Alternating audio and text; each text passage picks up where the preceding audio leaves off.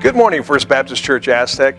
We are so glad you're here today. If this is your first time visiting, we would ask that you take the tear-off portion of the bulletin, fill it out, and then take it to the First Cafe area where you can meet with Pastor Mike and Cindy after church.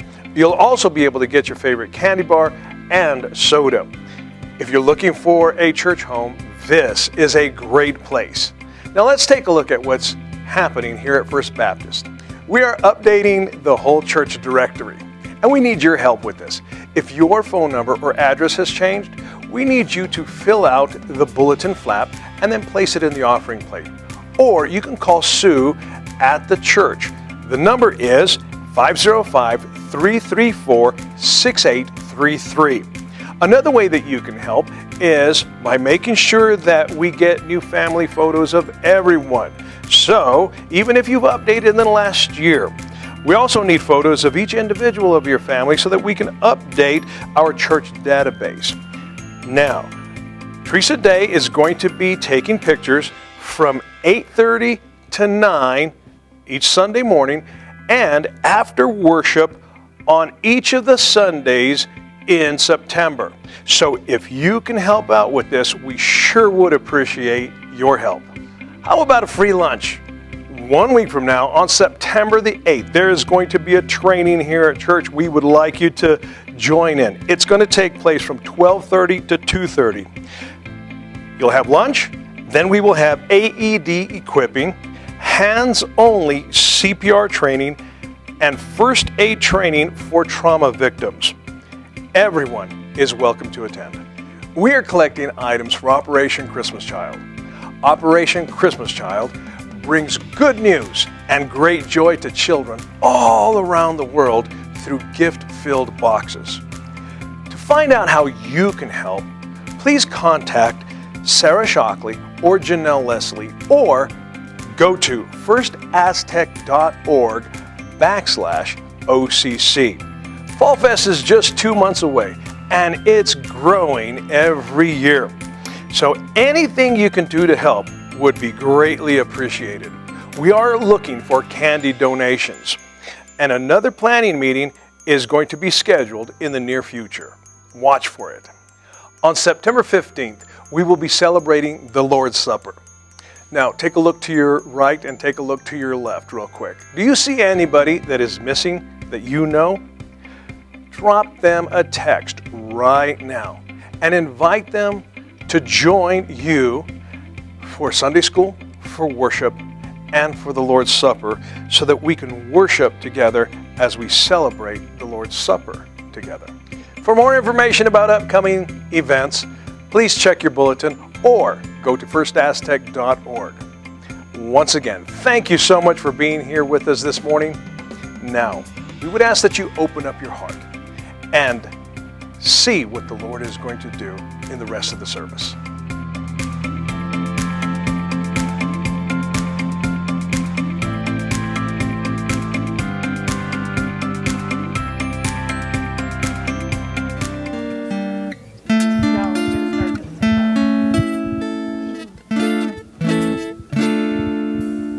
Jehovah Jireh, my provider, His grace is sufficient for me, for me, for me. Jehovah Jireh, my provider, His grace is sufficient for me. For my God shall supply all my needs, according to His riches and glory. He shall give His angels charge over me. Jehovah Jireh cares for me, for me, for me. Jehovah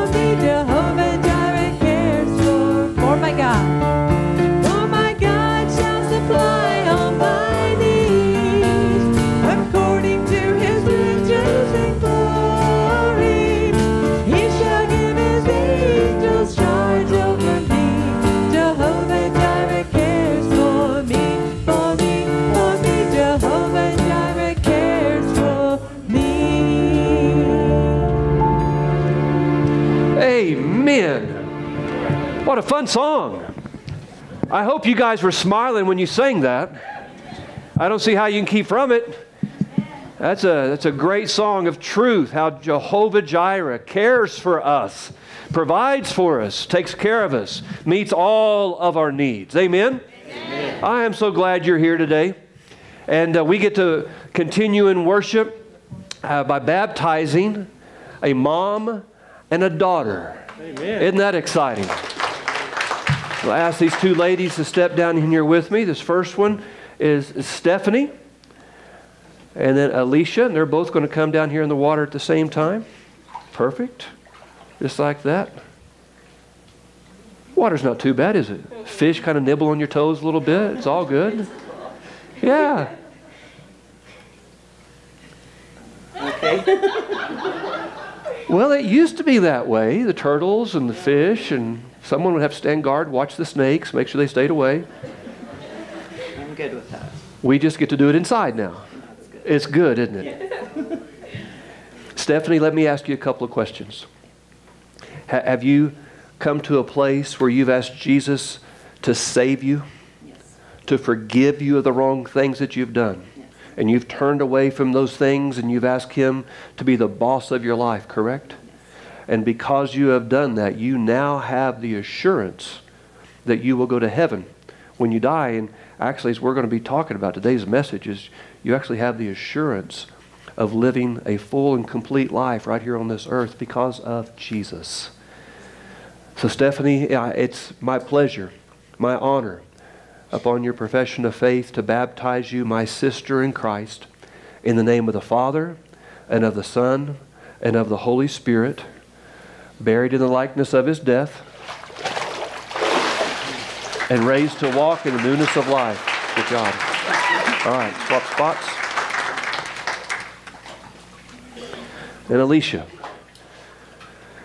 how long have you been her daughter? 20 years. 20 years? All right, awesome. Let me ask you a couple of questions, all right? Okay. The other day when we visited, did you ask Jesus to come into your life and to save you? Yes. And you ask Him to forgive you of the wrong things that you've done? Yes. And be the boss of your life? Yes. And when you repented or you turned away from your sin and asked Him to be your boss, He came in and He honored your prayer, and you know now that no matter what happens, He'll always be with you, and you're going to go to heaven when this short life is over. Yes. Awesome. Well, Alicia, it's my honor to baptize you, my sister in Christ, in the name of the Father and of the Son and of the Holy Spirit, buried in the likeness of His death, and raised to walk in the newness of life. Good job. You guys go right that way. Awesome. Proud of both of them. You know, a new life in Christ. Do you remember what it was like to have that sin on your shoulders, to have that sin just bearing down on you? Do you remember what it was like to just walk in that dark fog of fear and fear of death? I praise God for freedom. No longer do we walk in a fear of death. No longer do we walk in a drudgery of sin. But we have a new life. And this picture right here, baptism doesn't save us. But baptism is a picture of what is transferred in our life. The death, the dying of self, the being spiritually buried, and the raised to walk in a brand new life. But it's also a picture of the death and the burial and the resurrection of our Lord and Savior, Jesus Christ. Have you been baptized? Following your salvation, following the time that you became a follower of Christ, you had that life-changing experience. Have you been baptized since then?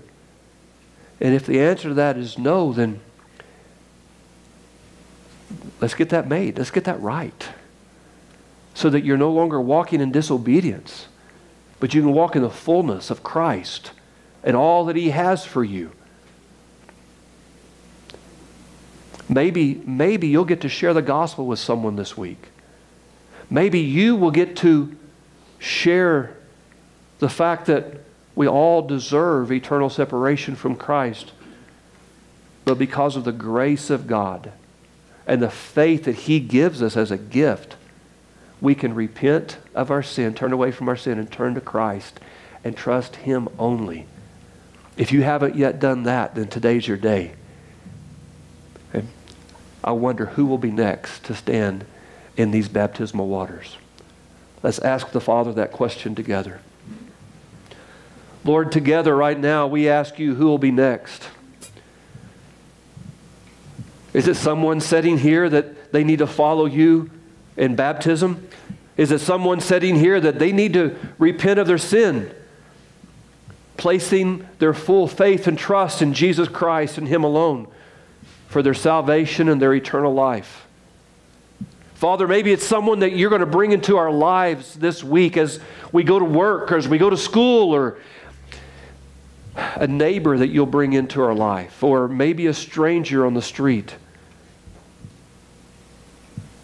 Father, who will be next to follow you in baptism? May we be sensitive to those around us.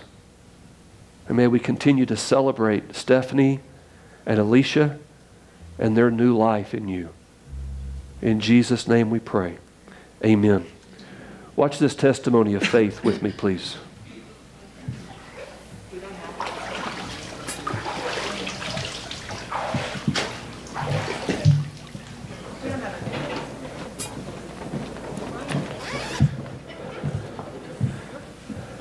All right, we're going to be reading from Ephesians 1, 3 through 13. Thank you. Anybody can hear me? We're going to be reading from Ephesians 1, 3 through 13. If everybody can stand for the reading of God's word. Sorry. And just on a side note, if you haven't seen the movie Overcomer, you should probably go see it. It talks about what we're going to be reading in Ephesians. It's a pretty amazing movie. So if you have that opportunity, go see it. Would you pull that one? Thank you so much. And this is also in, if you need the Pew Bible, it's on Thank you page so much. 993. Awesome. Okay. We good? Blessed be the God and Father of our Lord Jesus Christ, who has blessed us with every spiritual blessings in the heavens in Christ. For He chose us in Him before the foundation of the world to be holy and blameless in His sight. In love, He predestined us to be adopted through Jesus Christ for Himself, according to His favor and will, to the praise of His glorious grace that He favored us in the Beloved. In Him we have redemption through His blood, the forgiveness of our trespasses, according to the riches of His grace, that He lavished on us with all wisdom and understanding.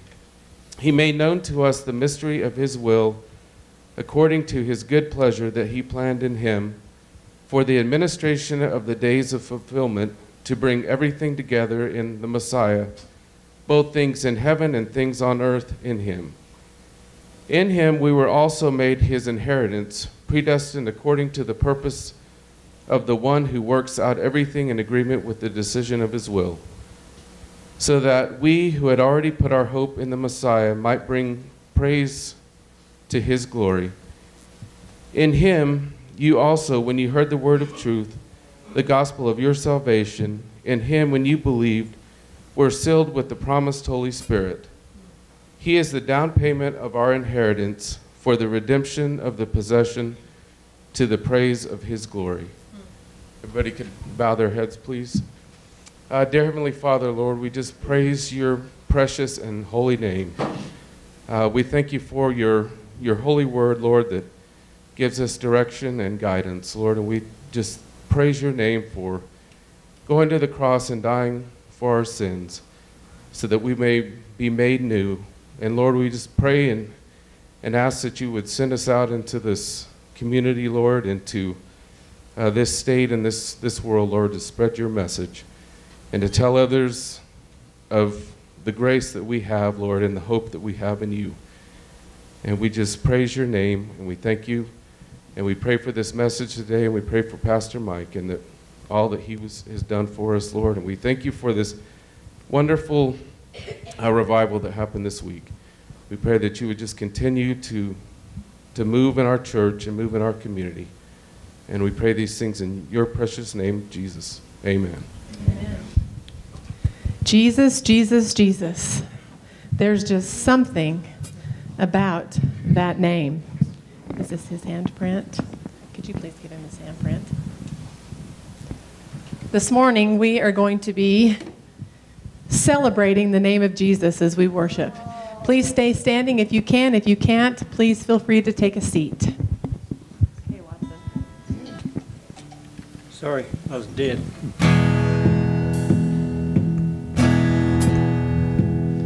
All hail the power of Jesus' name. Let angels prostrate fall. Bring forth the royal diadem and crown him Lord of all.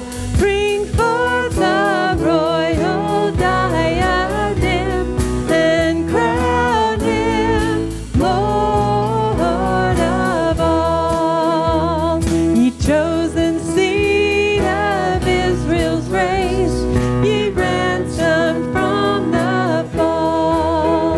Hail him who saves you by his grace and crown him Lord of all. Hail him who saves you by his grace and crown him Lord of all. Lord of all. Every knee will bow and every tongue confess that he is the Lord. Lord of all. Every knee will bow and every tongue confess that he is Lord. And will crown him Lord of all. And crown him Lord of all. Let every kindred, every tribe on this terrestrial ball to him all majesty ascribe and crown him Lord of all. To him all majesty ascribe and crown him Lord of all. Oh, that with yonder sacred throng we at his feet may fall, we'll join the everlasting song and crown him Lord of all. We'll join the everlasting song and crown him Lord of. Let's repeat that fourth verse. We're going to have a drum solo. Oh, that with yonder sacred throng we at his feet may fall, we'll join the everlasting song and crown him Lord of all. We'll join the everlasting song and crown him Lord of all. Lord of all. Every knee will bow and every tongue confess that he is the Lord. Lord of all. Every knee will bow and every tongue confess that he is Lord. Lord of all. Every knee will bow and every tongue confess that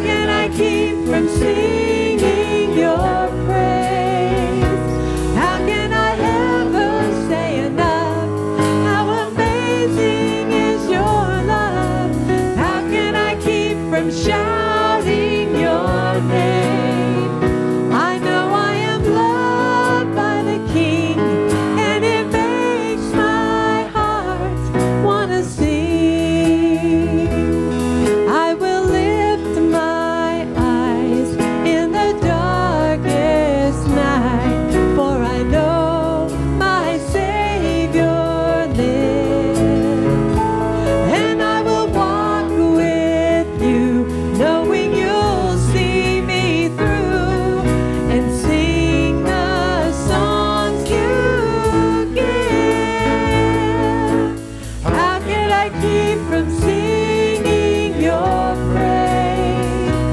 How can I ever say enough? How amazing is your love?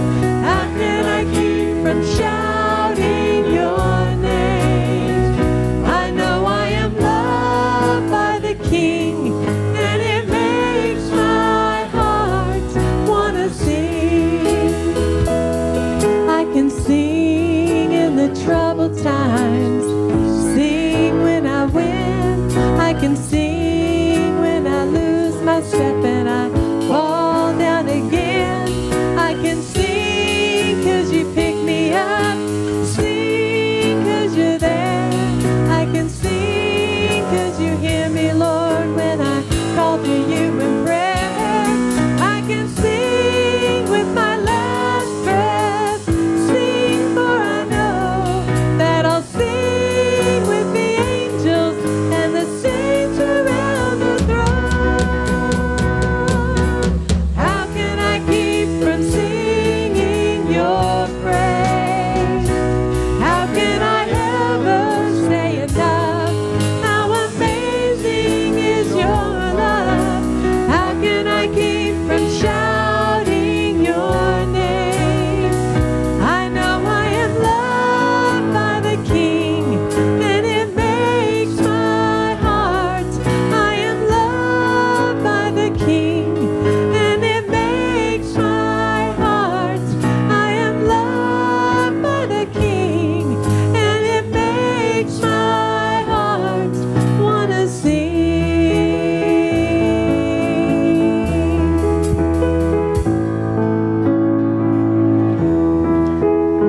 You know that song that we're just singing? I don't know what that does to you on the inside, but there's so much truth there. God wants us to know Him in an abundant way. Not in a valley of dry bones, not walking around with spiritual cobwebs, if you would, hanging off of us. But He wants us to know Him in a new and a fresh way. Even every day, sometimes in multiple ways throughout the day. How is God making Himself known to you? Can you tell me just in a word, maybe even a name of God that comes to your mind if you've ever looked at or studied the names of God, or God has just made Himself known as Bloom. What is it? Tell me, please. Freedom. Hallelujah.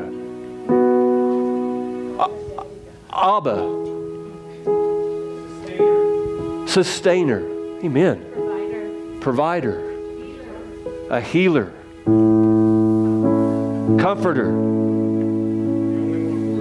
The only one worthy.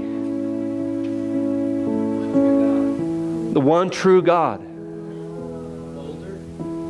Boulder? Molder, the shaper, the molder. Oh, that's good. Our Lord and Savior. Counselor. Creator. Friend.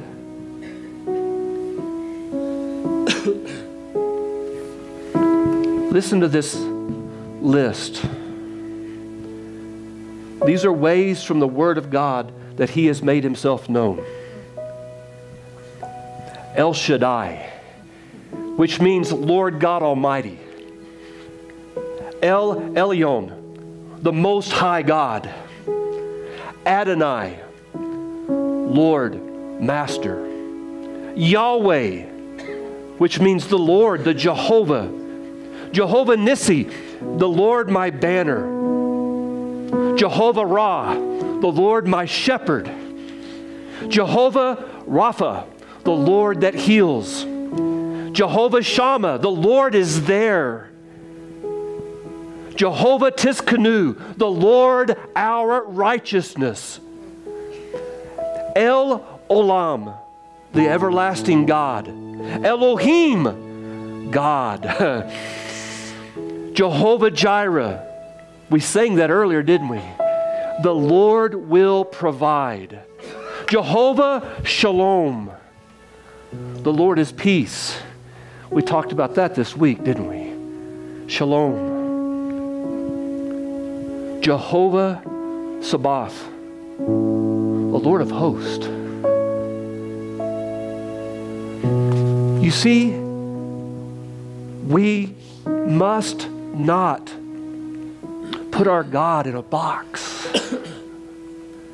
He wants to be known in these ways, the ways that you said, and the ways that we are discovering more about Him moment by moment throughout every day when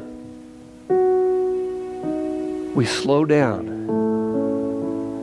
and we go, God, I want to know you more. Father in heaven, as we continue to worship you,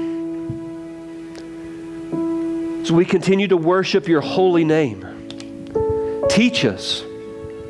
Teach us more about you. Teach us who you are. Teach us, oh God, how you want to reveal yourself to us in even ways that maybe we have once known but forgot. Maybe ways we have never yet experienced you. Oh God, make yourself known. Open our eyes, open our ears, open our minds, oh God, so that our hearts can be softened. And Father, if we don't think our hearts need to be softened, Father, may we repent. Because none of us are perfect in this place. Father, as Garrett said a while ago, you are the molder of our souls, of our lives. God, may we continue to know you in new ways. In Jesus' name, amen. At your name, the mountains shake and crumble. At your name,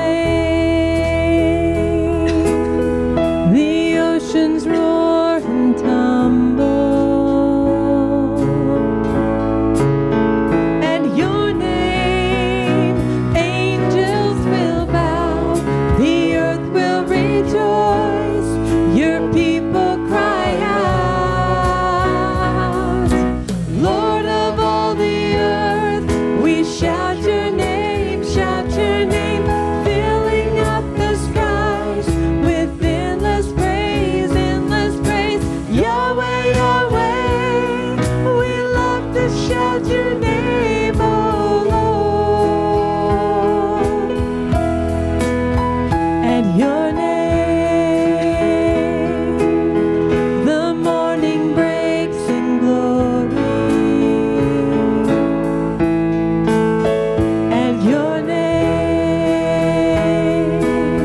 creation sings your story.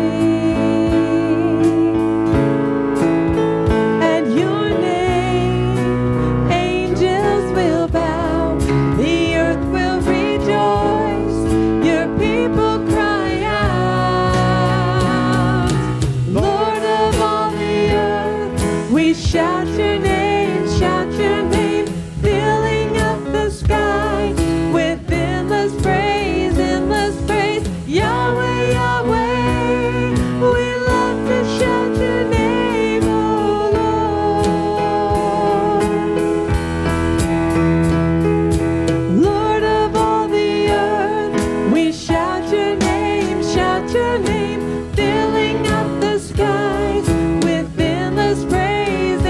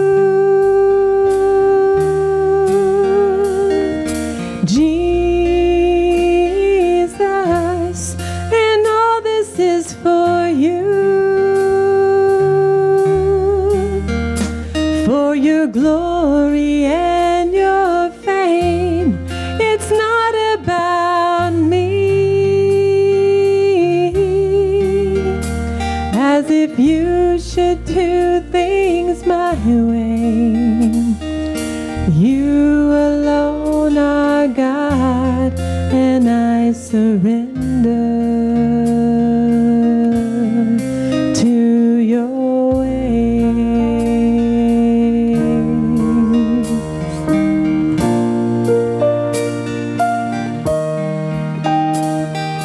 Jesus, lover of my soul, all-consuming fire is in your gaze. Jesus,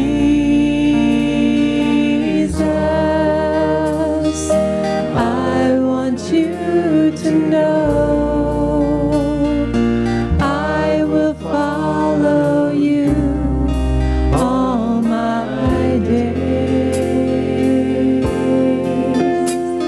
For no one else in history is like you, and history itself belongs to you. Alpha and Omega, you have loved me, and I will share eternity with you. It's all about you,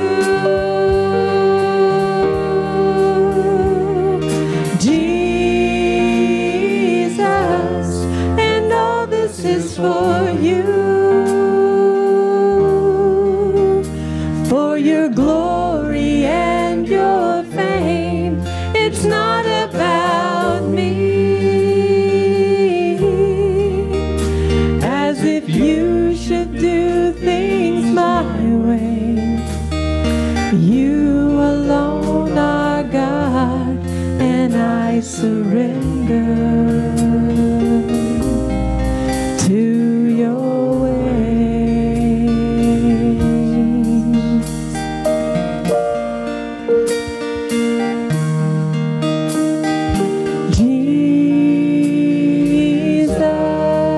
Jesus, lover of my soul, all-consuming fire is in your gaze.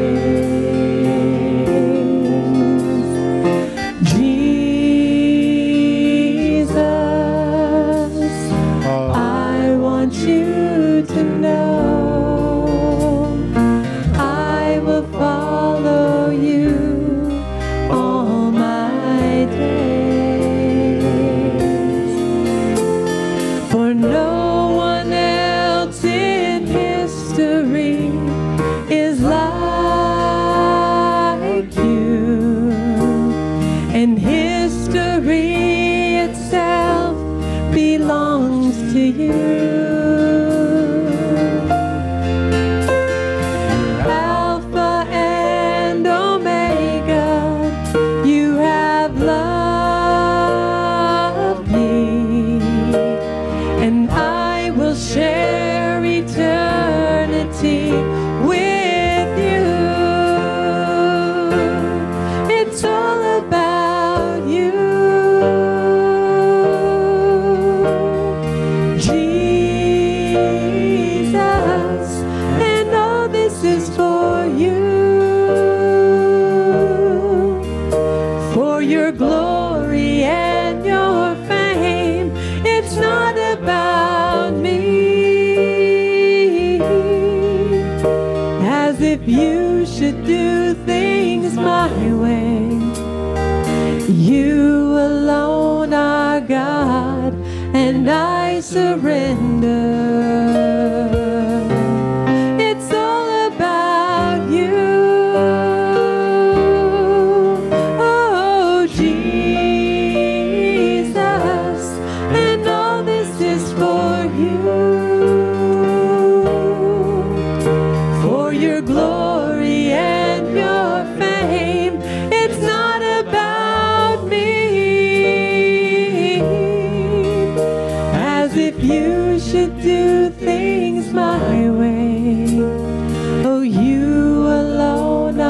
God, and I surrender to your ways.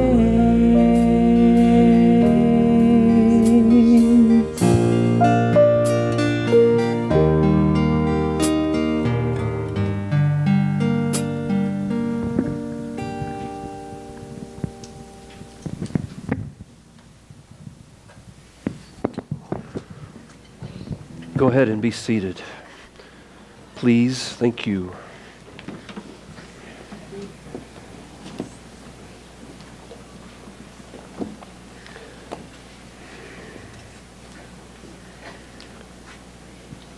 I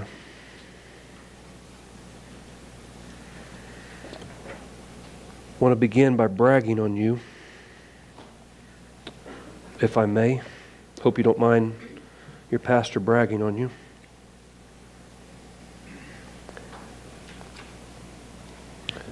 You guys, through the leadership of the Holy Spirit,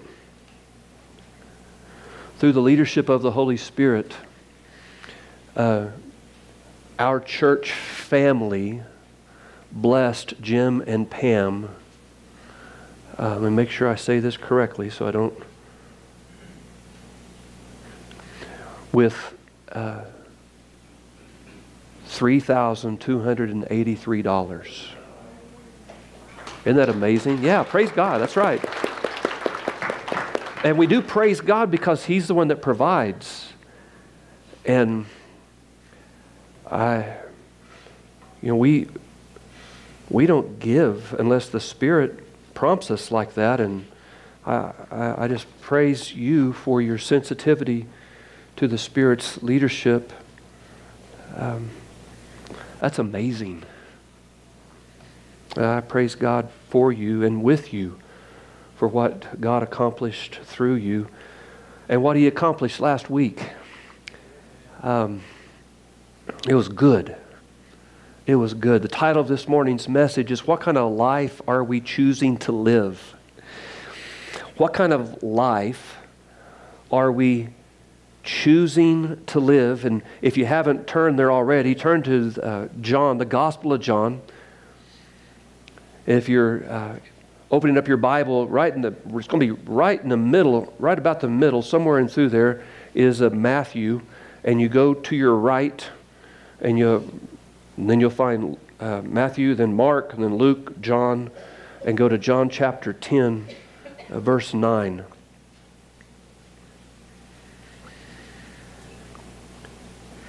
Do you realize that you and I make a choice on what kind of life we're living? Now, some of you may go, "Oh, no, Mike, no, I don't make that choice. Circumstances, coincidences, all of that makes the choice on how I live my life." No.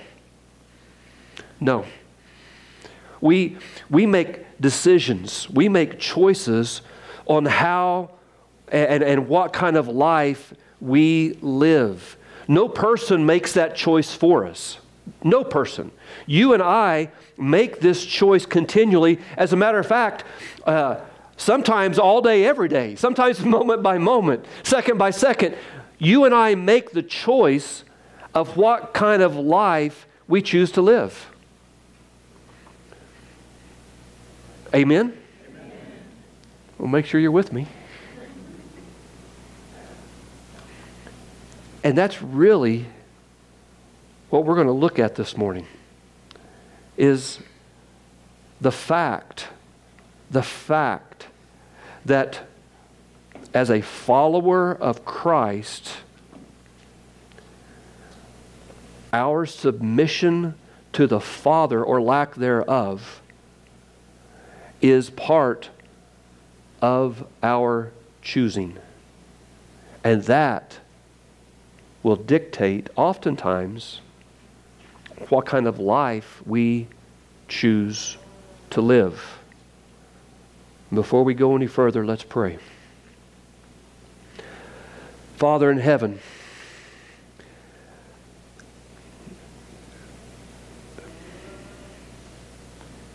Oh, Lord.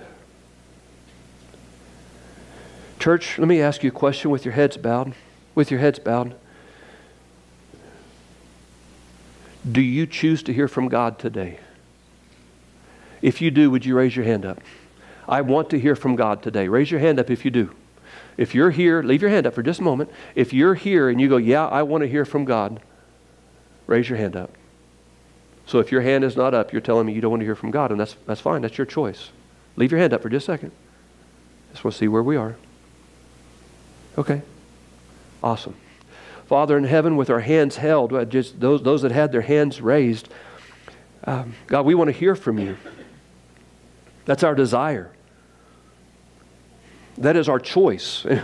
We, oh God, desire to hear from you.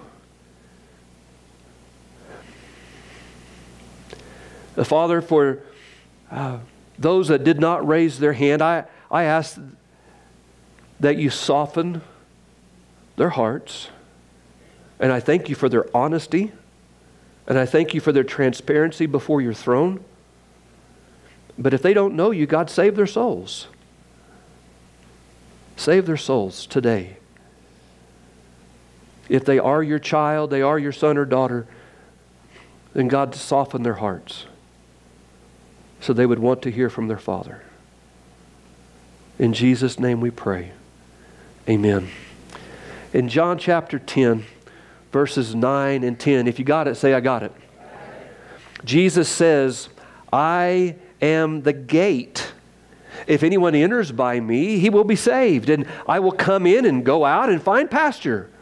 A thief comes only to steal and kill and destroy. I have come so that they may have life and have it in abundance. Now, that's what mine says, have it in abundance. How does your translation end that right there?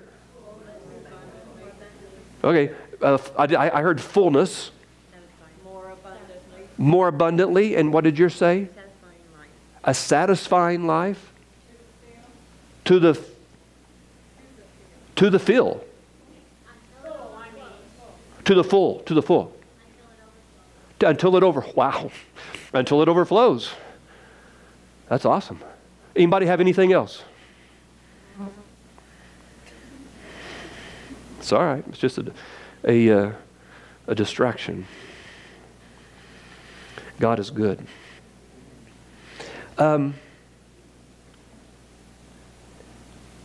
That's the type of life, that overflowing, that fullness, that abundance. That's the type of life that, as your pastor, I want you to choose.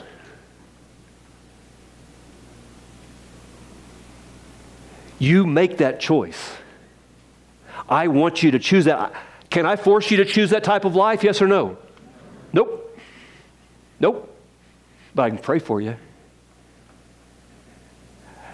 And it's my prayer that you will choose that type of life before you walk out of this time together this morning. You see, in verse 9, Jesus refers to himself as the gate. He is the gate. Now, is a gate to keep something in or keep something out? Exactly. Exactly. And so, Jesus being the gate, he makes it where you can enter in to his presence. I am the gate. If anyone enters by me, he will be saved. You see, in order to be saved, you have to enter in one way, and that is through the gate. Not everybody desires to go through the gate. Not everybody desires to be saved. I don't get that. I don't know why you wouldn't want to have a personal relationship with the creator of the world. The one that loves you so much that he sent his one and only Son. Now hear me very carefully. He sent his one and only Son to this earth that if you were the only person in existence, Jesus still would have came and died for you. That's how much he loves you. But you have to enter through the gate. Because the gate keeps out and the gate allows in. It's an amazing truth from the Word of God. Jesus saved us to have a relationship with He and the Father. And to find pasture. In other words, to find that life to the fullest, the complete and the abundant life. It's all through Jesus. Not only does Jesus keep people out, but Jesus keeps people safe. It's kind of like Jesus is setting boundaries.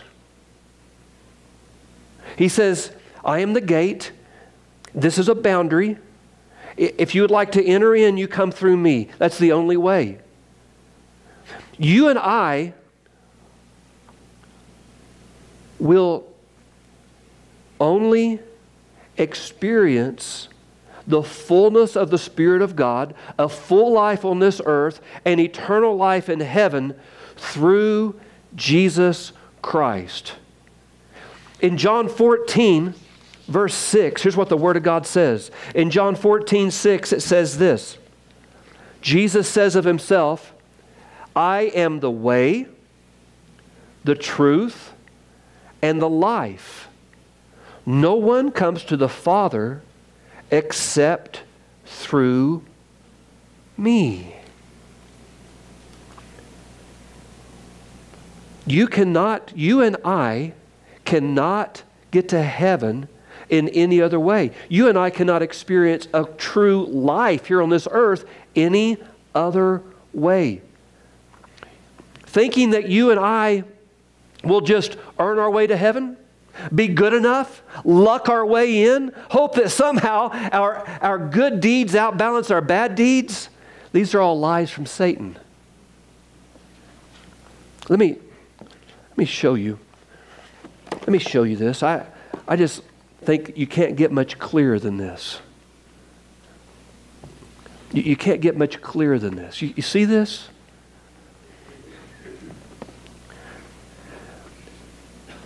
This right here, these two pictures, this picture right here, the red guy, that would represent me before I accepted Christ, before I became a follower of Christ, before I entered the gate. All that black, you see, that was the sin that I had in my life.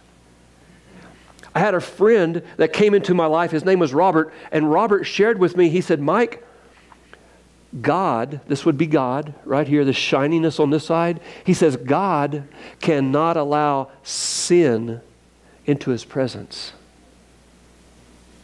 If He did, heaven would no longer be heaven. God cannot allow sin into His presence. God cannot allow sin into heaven. There is no way. Then all the yuckiness of earth would infiltrate heaven. It can't be.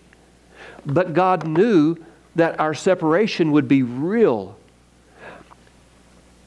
So He sent His one and only Son, Jesus Christ, to die in our place, to pay the penalty for our sins, to purchase a place in heaven for us. That's how much God loves you. That's how much God loves me. When Jesus had those nails driven through his hands and His feet, that wasn't all that He experienced. Having the crown pushed down on His head, the crown of thorns pushed down on His head. Anybody here ever got a splinter in their finger? Will, you actually stepped on a nail last week, didn't you? Or 2 weeks ago? Last week? That hurt a little bit, didn't it? It smarted, yes. Yes. Ouch, right? We think about stepping on a nail, we go, ouch. He even told me of a nail that once, not this one, but that penetrated his foot, came all the way through. Like, tap, I'm done, you know. Before Jesus had the nails drove through His hands and feet, before He had the crown of thorns placed on His head, He was stripped naked. He was ridiculed. He was blindfolded. He was beat. 40 lashes with a cat of nine tails which is a whip, if you would, a whip with chunks of pottery and rocks into the end of it. And the people that would do the whipping were trained and they had practiced so that when the extent of the whip got right where it needed to be, they knew when to pull back. And so it would literally attach into the skin, and when they pulled, chunks of flesh would come out. Now we say, oh, that's so gross. No, hear me. Hear me. That's love.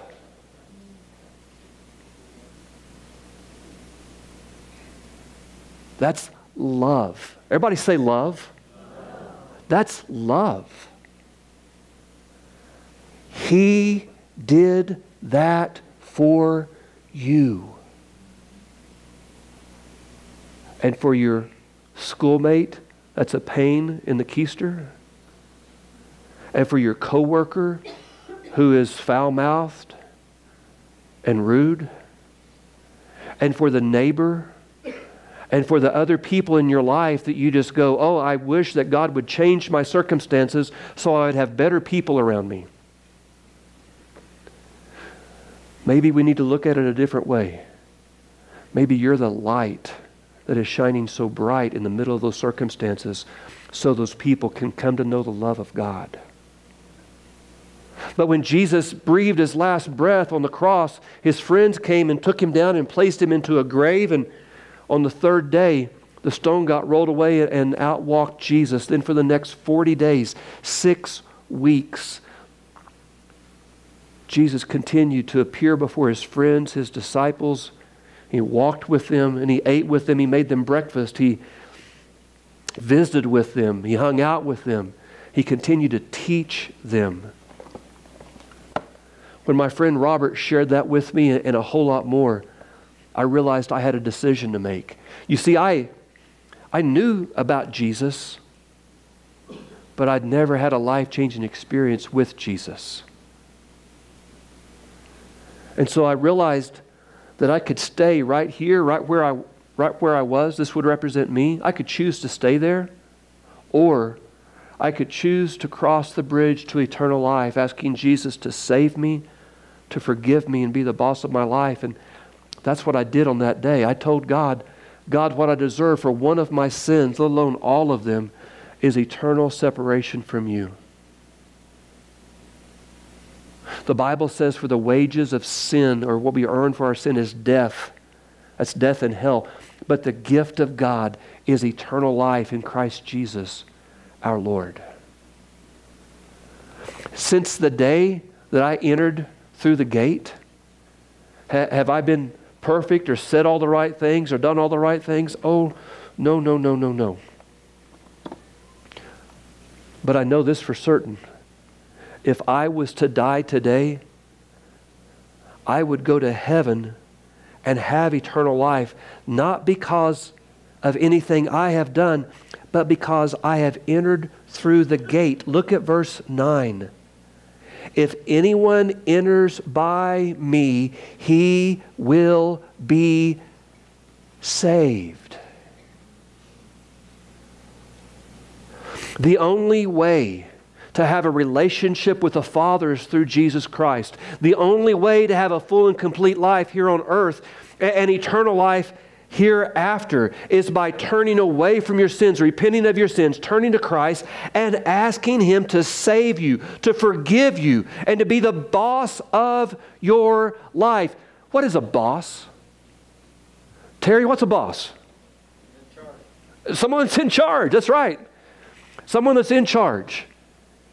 And so what you're doing when you enter through that gate and you ask Jesus to save you and to forgive you, you turn away from your sins and you say, Lord Jesus, I want you to be in charge the rest of my life. I no longer am in charge. Jesus, you are in charge.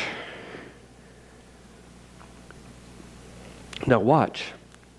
Jesus says He will be saved and will come in and go out and find pasture. But when you come in, you become a part of the flock. You become a part of the family, if you would. A home right here, First Baptist Church, Aztec. You can become a part of the family, part of the home right here. And you go out to find pasture. You go out, it's almost as if to serve. Now you are part of the family. You get to go serve and be the light of the world that Jesus has called us to be. But look at verse 10. Verse 10 says, a thief comes only to steal and kill and destroy. In other words, the enemy. Does anybody know when a thief is going to come? Nah, we don't know when a thief is going to come. If you knew when a thief was going to come, you'd be sitting at home with your shotgun. I'm ready. In Jesus' name, of course. Yeah, you'd be ready. Or you'd have 911 dialed, ready to push. I prefer the shotgun. But we don't know when the enemy is going to come. Christian, the enemy may be messing with your brain and your heart while we sit right here. The enemy may mess with you at work. The enemy may mess with you at home. The enemy desires to steal our life. What does that mean? Steal our life. To make us believe, to make us think that we have a lack of purpose. To make you feel worthless. The enemy desires for you to have no understanding or a lack of understanding of your life. The enemy wants you to walk in confusion in your life, bewilderment, a lack of focus. In other words, you would be thinking often, why do I even exist? Why was I even born? That's stealing life. That's not of Jesus. That's not of the Father. But the enemy also, Jesus says, he comes to steal and kill.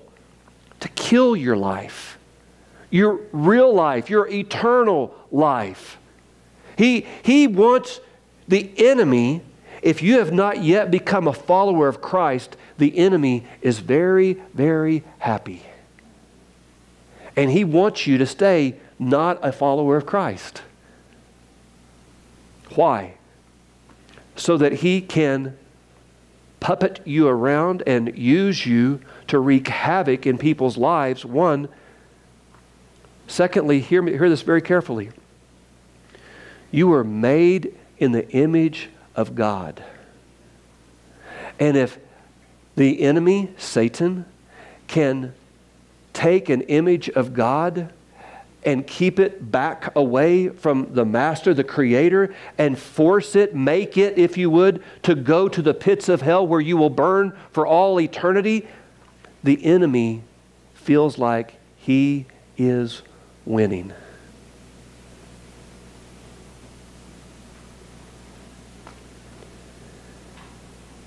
The enemy comes to steal your life. Lack of purpose, lack of understanding. The enemy comes to kill your life. The short-term party life, church, is exactly that. It leaves you empty. And thirdly, Jesus says the enemy comes to destroy our life. The enemy's desire for you to not have joy in your life, for you to not have peace in your life, the enemy gets thrilled by that. But Jesus says what? Jesus says, I have come. What does that mean? Jesus says, I've left heaven. I have left the very throne room of heaven where I've always been. Always has been, is, and always will be, right? Jesus says, I have come. I have left the throne of heaven and made myself 100% man and yet still maintaining 100% God. I have come and experienced the temptation. I have come and experienced the temptation that you experience. I have come, Jesus says. He can empathize with us. I have come. Do you remember that Jesus was totally abandoned? His family turned on him. His friends turned on him and left him. And he was all alone. Jesus said, I have come so that you may have life.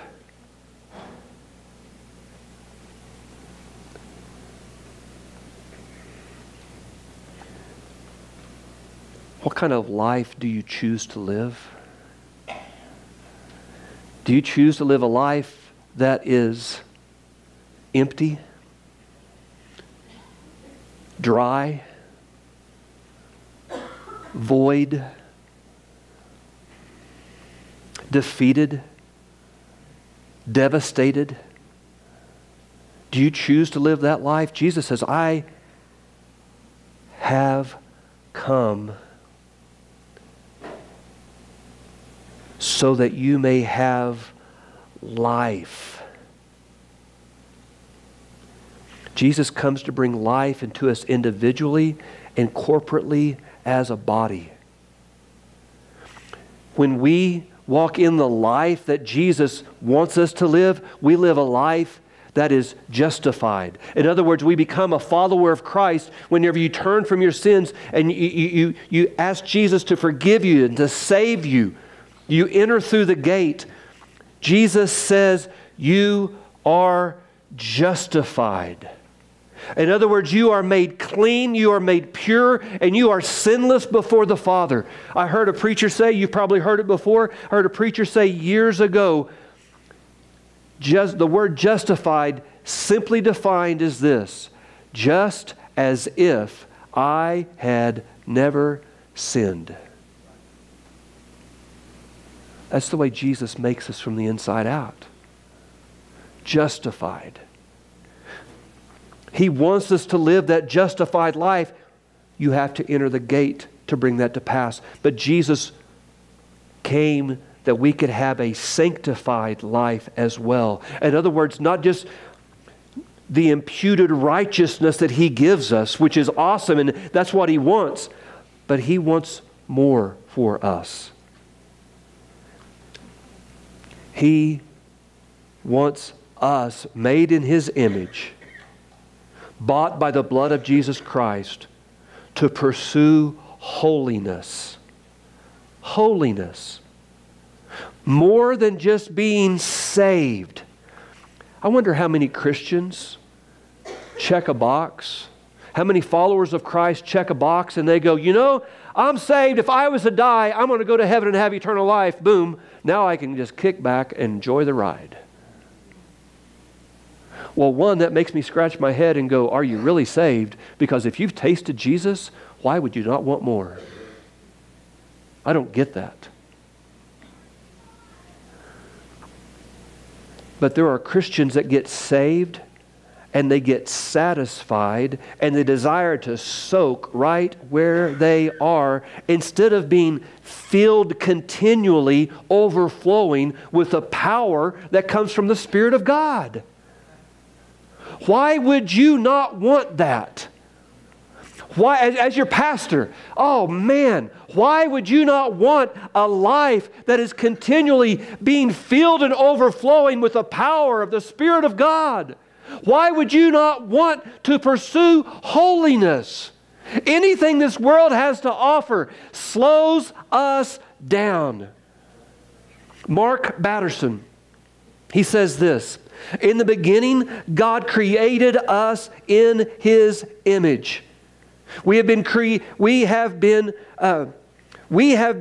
creating God in our image ever since. And what we end up with, as A.W. Tozer says, is a God that can never surprise us, never astonish us, and never transcend us. And if that's where you find yourself, your God is too small. You've placed Him in a box.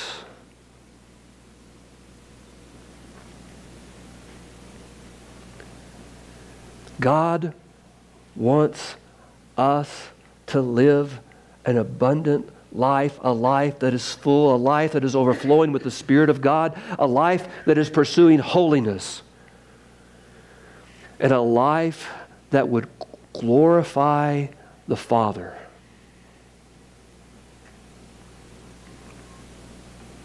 This is life. Church, this is life.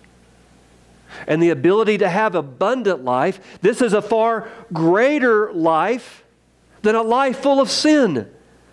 The abundant life is far greater than keeping a list of rules and laws. Do you know that's why the entire book of Hebrews was written? Is to deal with the people at that time who wanted to go back to the laws and keeping the sacrifices. You and I operate better whenever we have that pressure of, oh, I have to act just so and be just so. And what Jesus offers us is a life of freedom and a life that says, you love me. Period. Not a list of rules. You don't love a list of rules. You don't love a list of laws. You love the Father.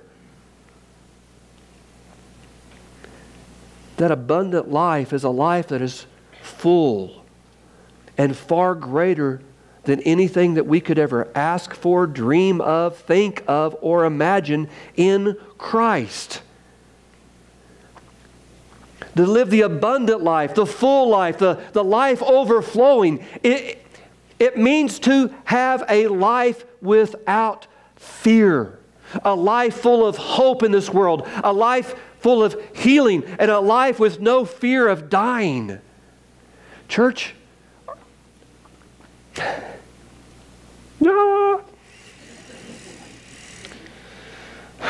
You ever have that moment you just want to jump out of your skin?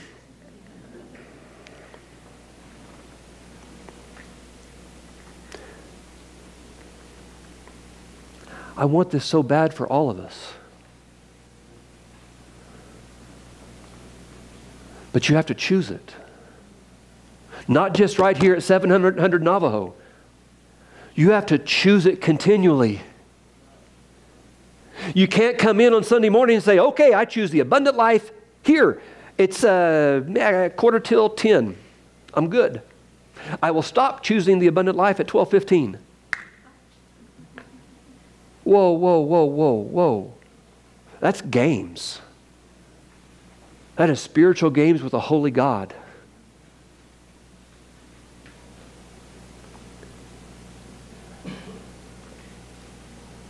Why would we not want this abundant life? Why would we not receive it? Because we become off focus?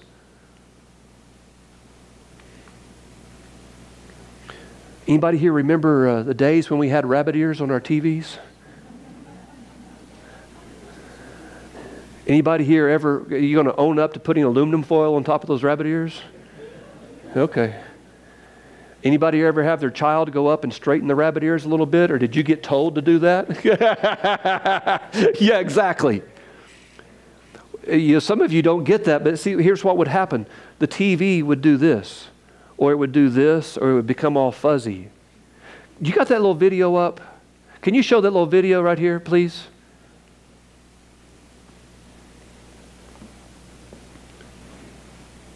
Watch what they do. Watch what they do.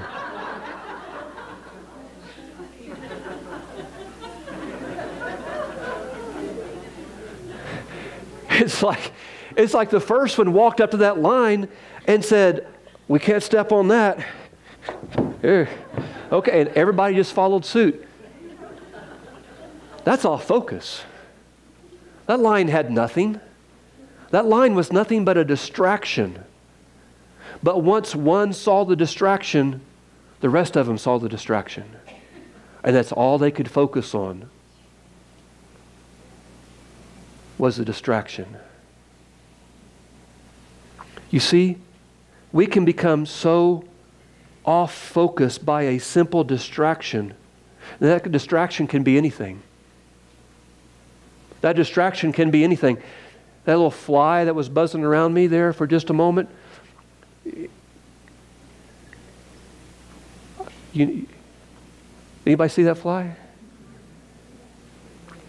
Under my breath, I said it out loud, but under my breath, it was just real quick, Lord rebuke you.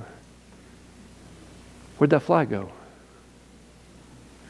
I don't know. You got it? Well, send him outside.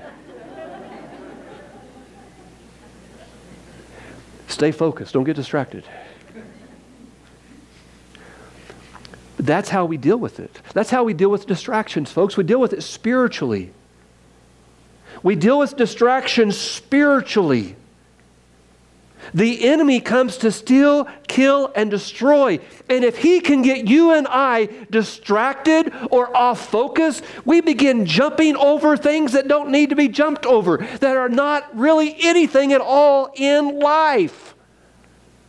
Jesus says, pursue holiness. Be holy as I am holy. Live a sanctified life before the Father. Oh yeah, but I saw this Christian do that.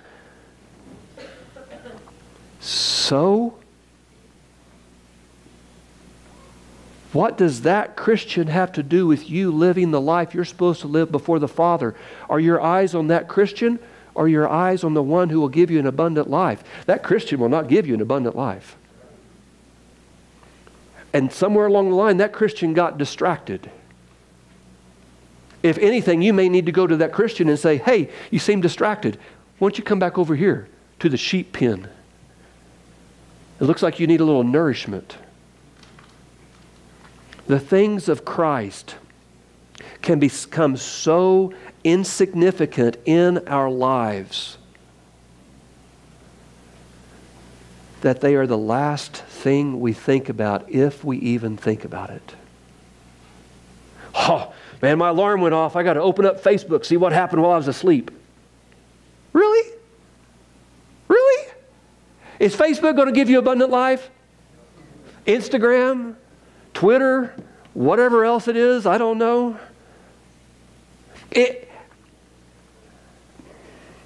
Church,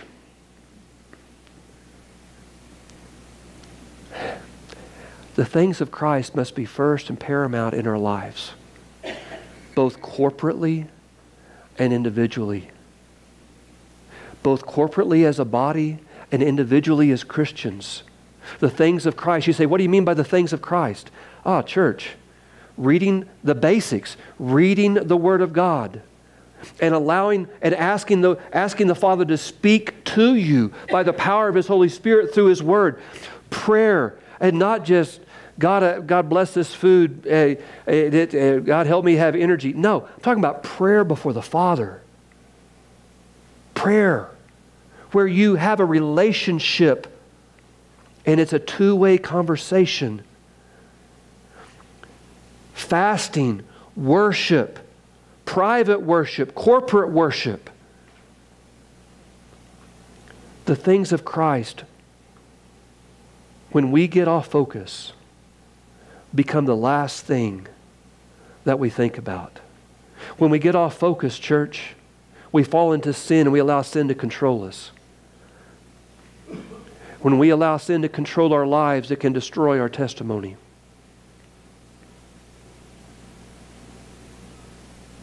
It can hurt our witness. And it can squelch the Holy Spirit of God from working in our lives. What kind of life do you choose to live?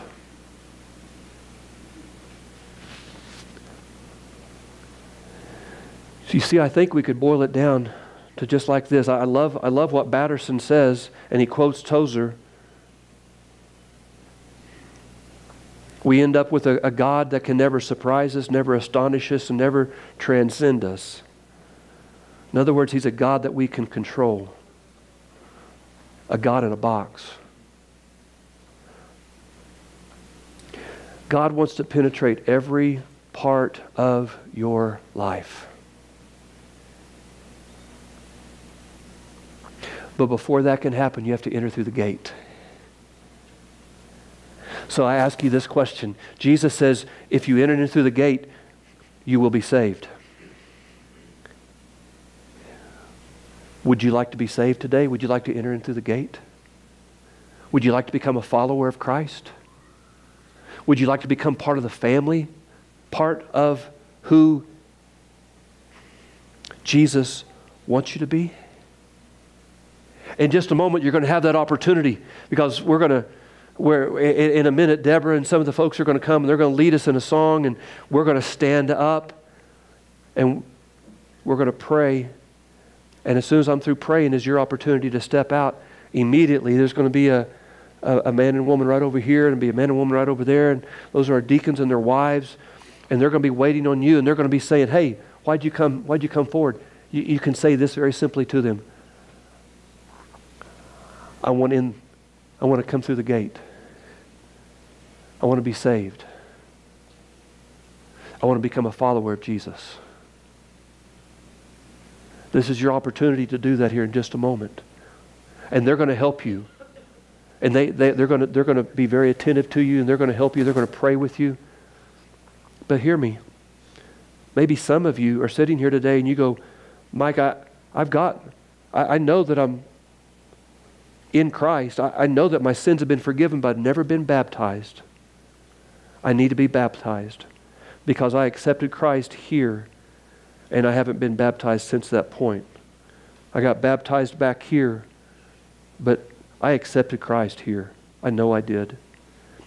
And now I'm here, and I need to be baptized. I need to make that right. If that's you, then do the same thing. Please just come straight up and say, hey, I need to be baptized. If you're here this morning and you go, I haven't had a church family or a church home in forever. Would God have you join us? Would this be the place that you're supposed to be a part of the family? A member? Is this what God would have for you?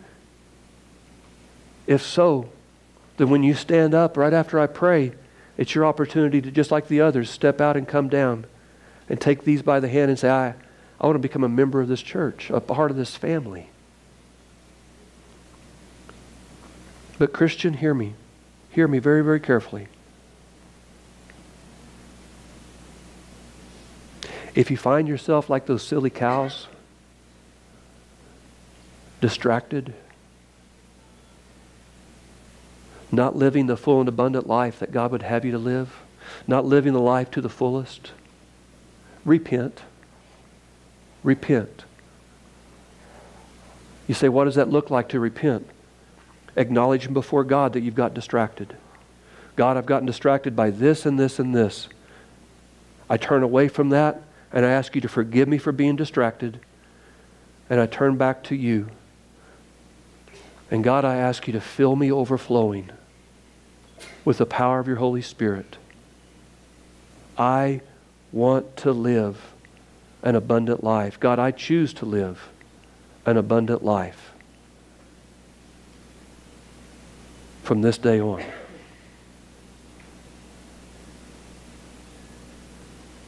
Would you do that with the Father today? Stand with me, and we're going to pray.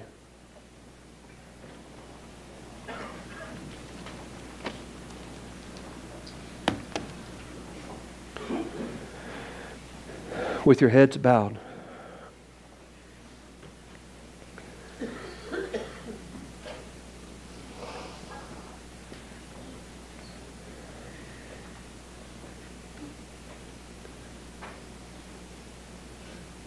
My friend, if you've gotten distracted,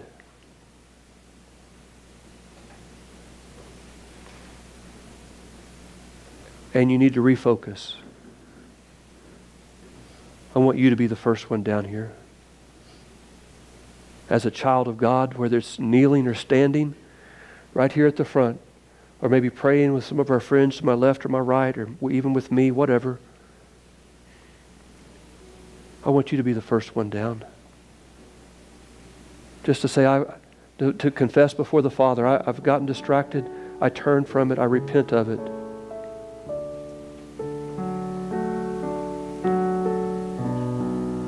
I confess it as sin.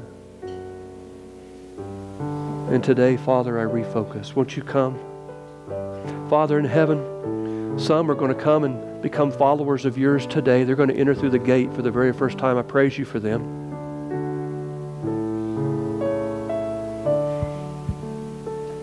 Others, Father, are going to come and follow you in baptism. Others to unite with this church. Others still, oh Lord God, just to acknowledge they've gotten distracted and it's time to repent of that.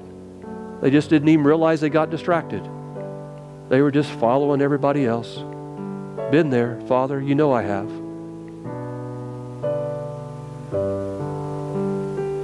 Just by your grace, I'm not there at this moment. Thank you.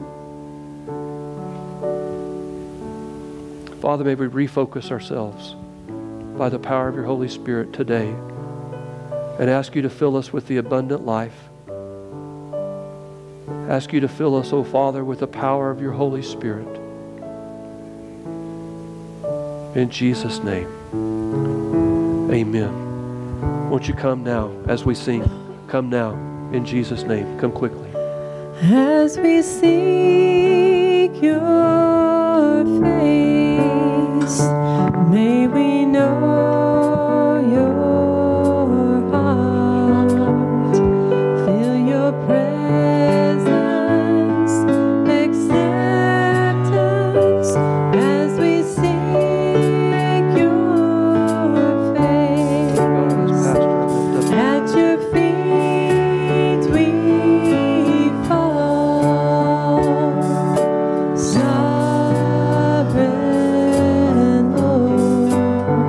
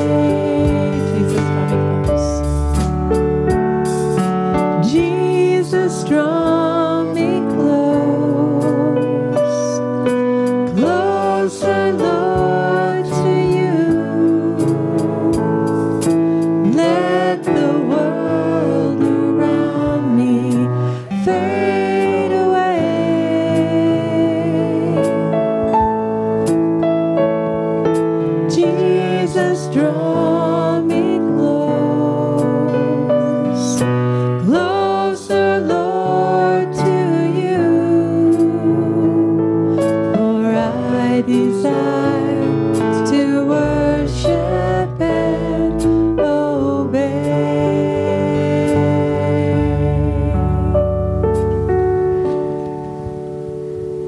If you're going to help us with the offering, would you come on down?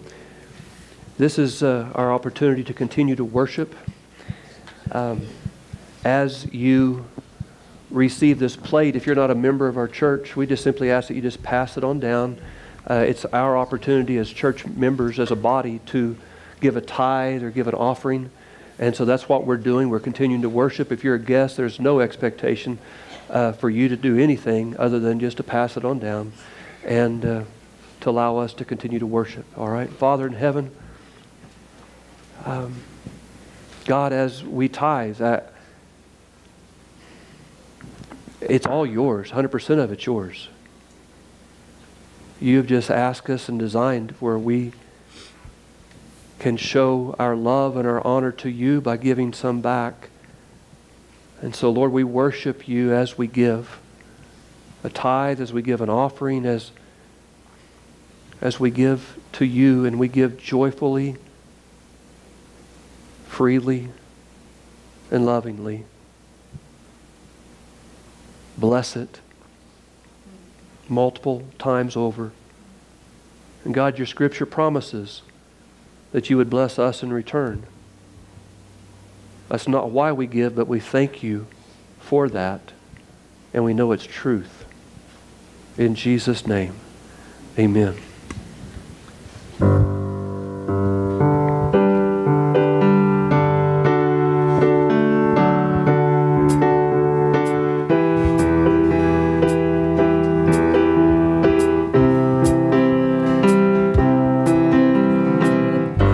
Blessed be your name in the land that is plentiful, where your streams of abundance flow. Blessed be your name. And blessed be your name when I'm found in the desert place. Though I walk through the wilderness, blessed be your name. And every blessing you pour out, I'll turn back to praise. When the darkness closes in, Lord, still I will say, oh, blessed be the name of the Lord. Blessed be your name. Blessed be the name of the Lord. Blessed be your glorious name. Blessed be your name when the sun's shining down on me, when the world's all as it should be. Blessed be your name. And blessed be your name on the road marked with suffering, though there's pain in the offering. Blessed be your name.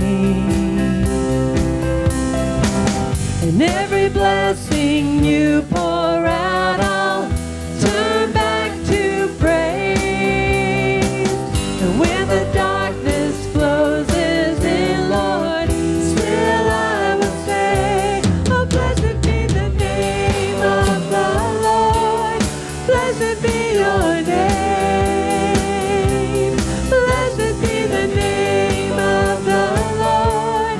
Blessed be your glorious name. Oh, blessed be the name of the Lord. Blessed be your name, Jesus. Blessed be the name of the Lord. Blessed be your glorious name. You give and take away. You give and take away. My heart will choose to say, Lord, blessed be your name. Every blessing you pour out, I'll turn back to praise.